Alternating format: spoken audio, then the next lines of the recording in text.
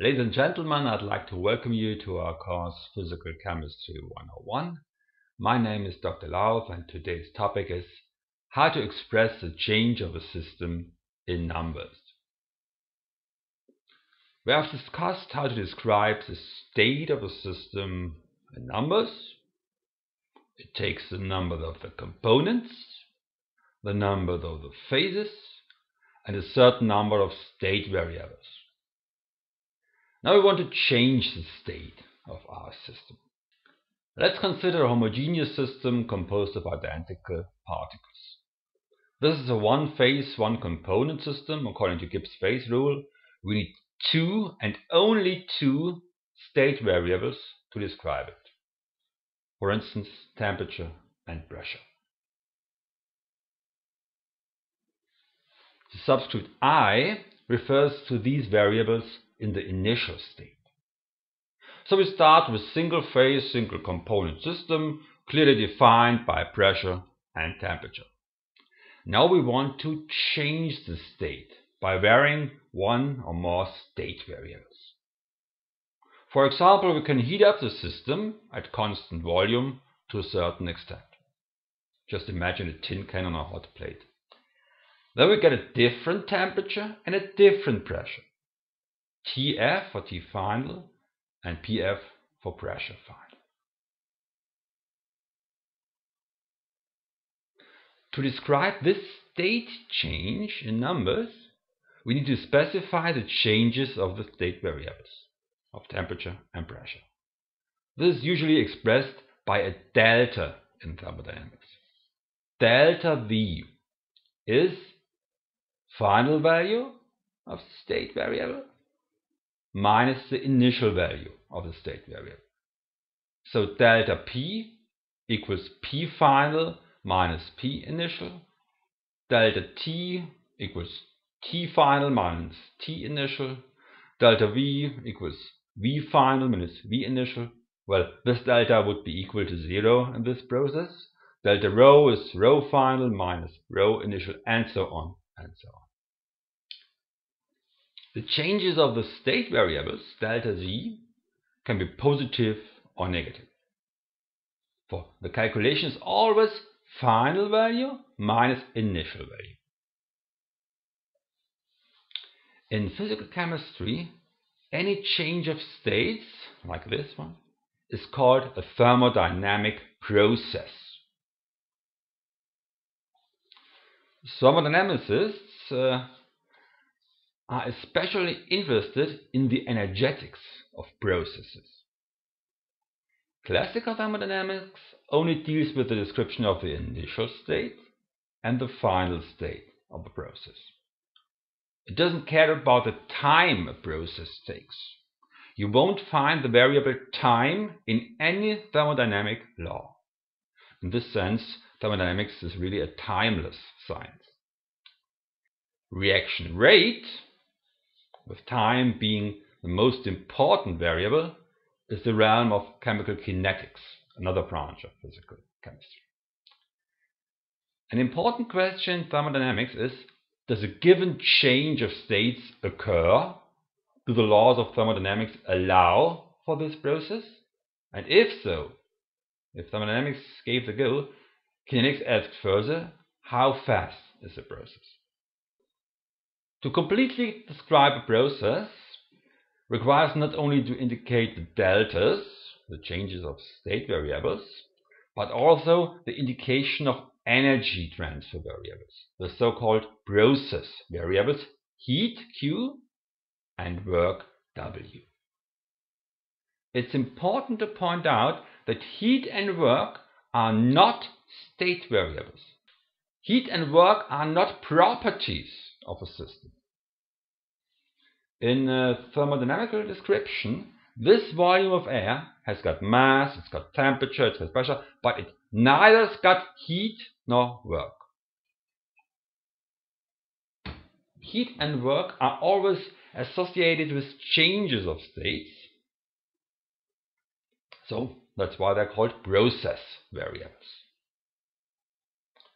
An important difference between the process variables, here above the arrow, and the changes of the state variables below the arrow, the deltas, is the path dependence of the process variables. To illustrate this, let's look at the four gaseous CO2 states we discussed last time. In our phase diagram, these states can be visualized as points on the PVT surface. If we go from 1 to 2 and keep the temperature constant, we move on the path drawn in red. If we go from 2 to 3 and keep the pressure constant, we move on the green path. And if we move from 3 to 4, we again move on a path of constant temperature. We call all paths of constant temperature isotherms. We call paths of constant pressure isobars. We call paths of constant volume, such as between 2 and 4, isocars. We can get from 1 to 4 in many different ways. For example, we may move from 1 via 2 to 4, or from 1 via 3 to 4, or from 1 via 2 and 3 to 4. In terms of delta P, the pressure difference between 1 and 4, the path does not matter. All changes of state variables are path independent. It makes no difference which way we go, which way we perform the process. This does not hold for process variables. It may well be that the work on the path 1, 2, 4 is different from the work on path 1, 3, 4. In terms of work and heat, you always have to specify the exact path.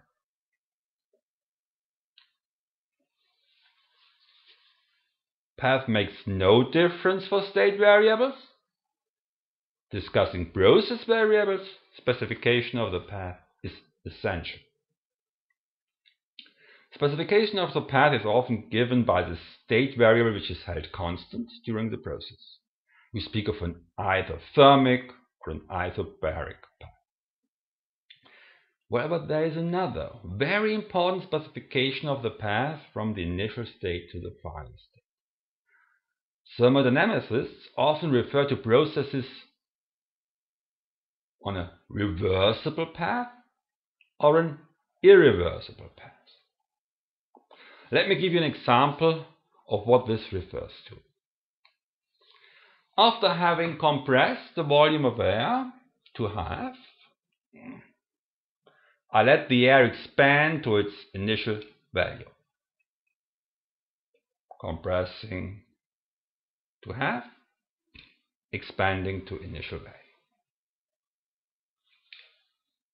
Initial state, final state. In the expansion process, the gas expands, and in principle it should be possible to gain work by this process. In fact, this is a key process in any internal combustion engine. The point is that the work that I can gain by this process very much depends on the path. Consider the clearly defined initial state, the compressed state, and the final state, the expanded state. In fact, I may move in many different ways from initial to final. If we carry out this process of expansion in a vacuum, that is, in an environment in which the pressure is zero, then the system expands, but the piston exerts no force. And if there is no force, there is no work. This expansion path is very fast, but without gaining any work. W equals 0, that's what thermodynamicists call a spontaneous process. As the ability of doing work has been at least partly wasted, this process is called irreversible. In fact, no work has been gained at all. The useful work is equal to 0. The process is not reversible. The system won't spontaneously move back to the initial state. Irreversible.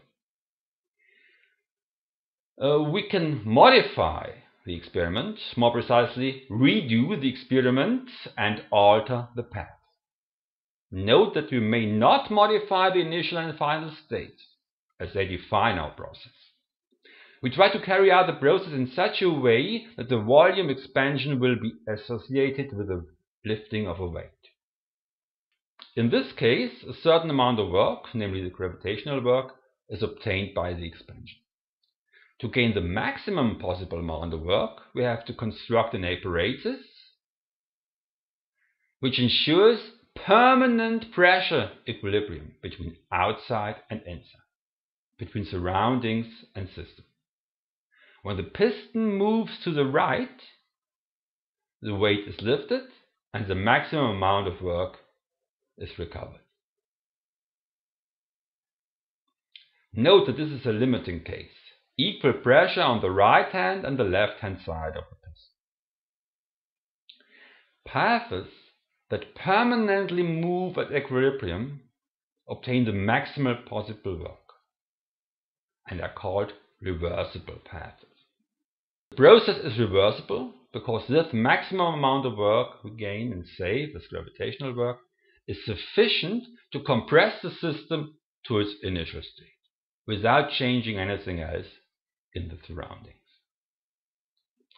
The reversible path is the opposite of the spontaneous path. Note that for the same process, the amount of gained work may vary between 0, spontaneous, and a maximum value, reversible. Therefore, it is important to always specify the exact path of a process when discussing heat and work. As you may have noticed, an important concept in thermodynamics is equilibrium. In fact, classical thermodynamics is concerned exclusively with equilibrium states, systems in a state showing no change over time. If I measure a state variable, say temperature, now and after a certain time, and I realize the value has not changed, the system is apparently in equilibrium. Thermal equilibrium, to be exact.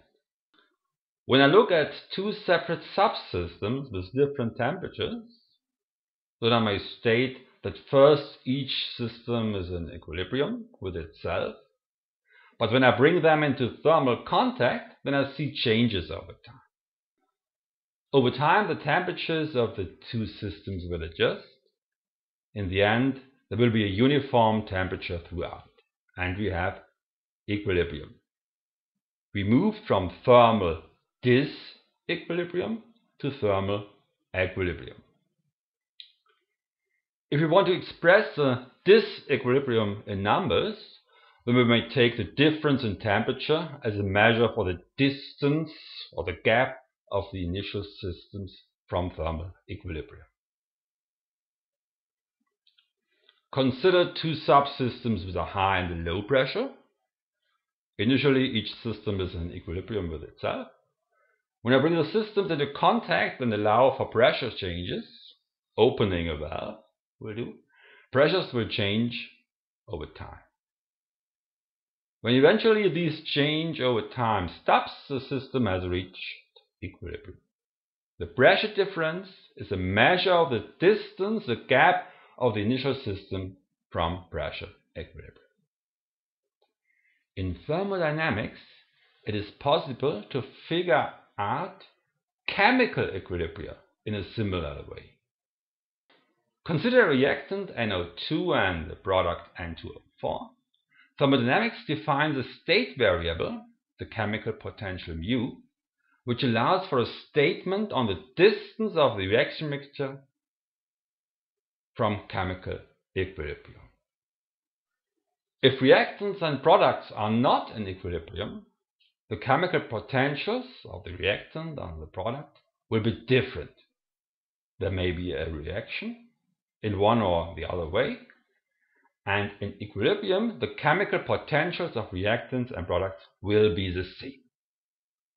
So thermodynamics has fulfilled its mission to quantitatively express thermal equilibrium, pressure equilibrium, and chemical equilibrium in numbers.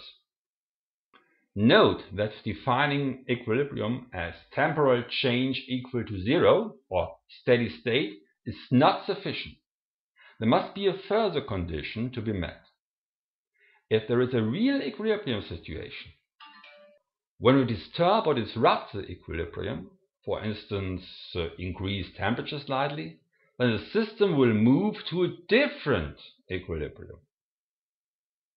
And if we then take back this disruption, then the system will move right back to the original starting equilibrium. This is a necessary condition for a real thermodynamic equilibrium.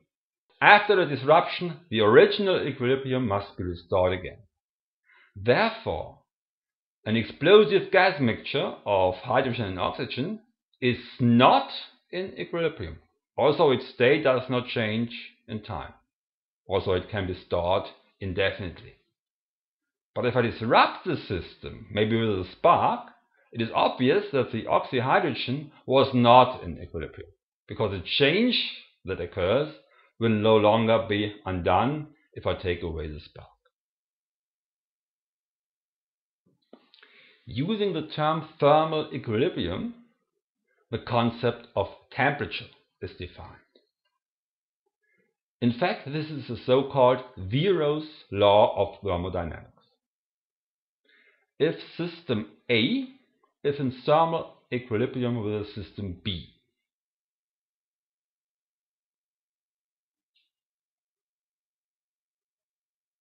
and system B is also in thermal equilibrium with system C, then it follows that system A is also in thermal equilibrium with system C. This may sound trivial, but it is in fact important for a clear definition of temperature. Imagine system B being a thermometer. A thermometer only makes sense if the Zero's law holds. If A and B are in thermal equilibrium, and B and C are in thermal equilibrium, all three systems have the same temperature.